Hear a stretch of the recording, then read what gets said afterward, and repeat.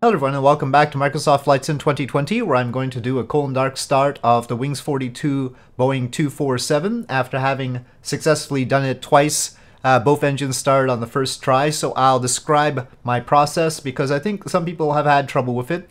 And also there is some variation in how it works as far as timing is concerned, at least judging from other tutorials on YouTube, because I watched them and mine was just a little bit different. But so I'll just go through it and show you what I do.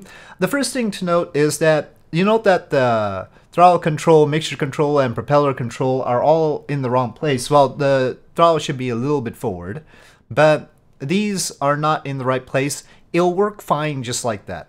And I'm now very superstitious about how to start it because since I got it to work, I just want to do it the same way over and over and over again. So I'm just going to leave them be until the engines start, and then I'll push them into the right position. I'll show you that. So the first thing to note is that the battery, we always start with the battery. The battery needs to be in. This is out, that's in. The master ignition switch needs to be in. That's out, that's in. Magneto switch, I just toggle them just to make sure, so that I make sure they're on both. And then the primer selection needs to be, I'll start with the left engine first, and then this main valve needs to be on. And then I'm going to pull out the pad, make sure that we're fueled up. So we have enough fuel. I mean, it's good enough. State preservation seems to be a little bit interesting here because I somehow have more oil than the last time I started this, but let's not talk about that for now. Get ladder, attach starter crank. So I just want them to do those two first so that it's ready for winding up the flywheel. And then I'll start getting stuff into fuel into the engine. So we want to take a look at this fuel gauge here, the left one for the left engine. And we need to get that above 5 using this fuel wobble pump. Oh, we seem to have a fuel thing. Oh, if you do have this thing where it doesn't seem to be getting fuel in, then first of all, make sure that the primer plunger is in. Second of all, just toggle the engine distributor dial. This determines where the fuel is going to be going. So we're going to go to both and then toggle the tank selector. So now that I've done that, let's see. Yes, the fuel you can see is going into both. You could just select one at a time. And unfortunately, when I do this wobble pump, it brings up the menu up there. But I want it above 5 on that dial, which is straight up. And then we are going to... let's prime the engine first, making sure it stays above 5. So I'm going to get it above 5. Pull the primer plunger 4 times, I do. 3, 4, out and in. Bring out the pad, wind up the flywheel. Keep the fuel wobble pump above 5. Care about the menu. Just keep it as high as possible. Above 5 is what we want. And some other videos said wait a while after it shows mesh flywheel. For me, it's immediate. I have to hit it immediately. And then it starts. If I wait, it doesn't seem to. I've done innumerable variations of what you've just seen. And it really only works if I do it exactly the same way. Uh-oh, it stopped. No. Okay, maybe I should let. Now this is different. Now, it has happened differently. I'm gonna move the mixture lever and propeller levers forward and move the throttle control a little bit higher up. And let's pump it up again. I'll prime it again.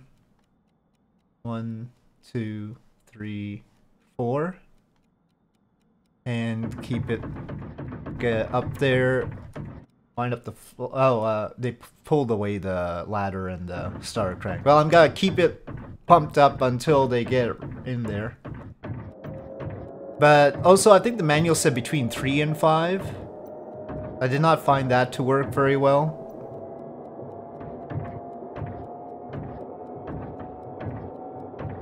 Okay, mesh flywheel.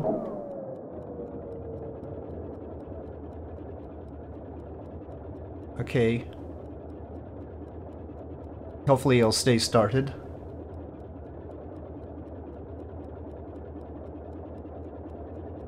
I'm gonna move up the throttle a little bit. Okay, we gotta switch the engine selector to right. Might as well select the manifold pressure gauge to right there. Okay, those are fine. Engine distributor dial is still both of them. And actually, it's better that it quits so that we see what happens when... Technically, the parking brake should be on. Guess I'll put it on now. Okay, before I do the wobble pump, we're going to install the thingamajigs, the ladder, and get the start crank in. Okay, so now put that away so that we can reach the primer. Fuel wobble pump up to 5. You could just do right here because I think you can, because it does pump the fuel on the left engine really high like that. 4. Okay, wobble pump more. Okay, pad. Wind up flywheel. Keep up the thing beyond 5. Again, that's just how it was for me beyond 5. If only I could disable the menu. Okay, and mesh flywheel immediately.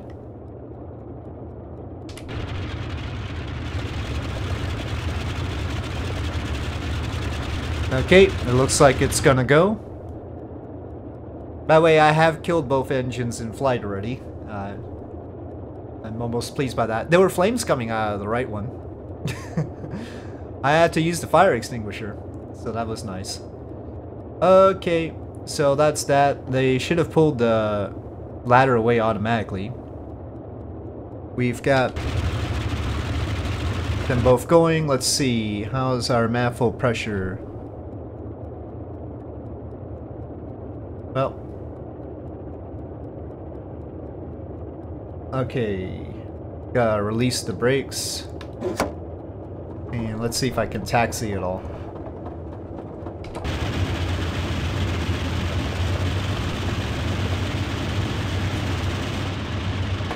Well, that might be too fast. Oh, I'm a speed demon. I need to work on my taxiing with this. Oh, we're taking off already. Oh, hold on.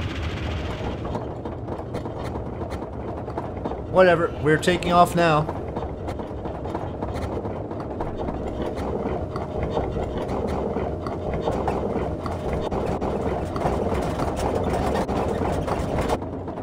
So yes, don't imitate my taxiing technique with this. That's still a work in progress, but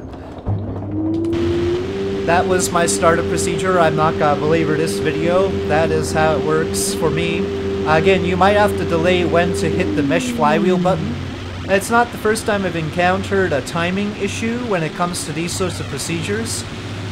For instance, with the PMDG DC6, at a certain point you have to hit 2 buttons, and that occurs after the artificial flight engineer says 12. At least that's what it is in the instructions and in their instructional videos.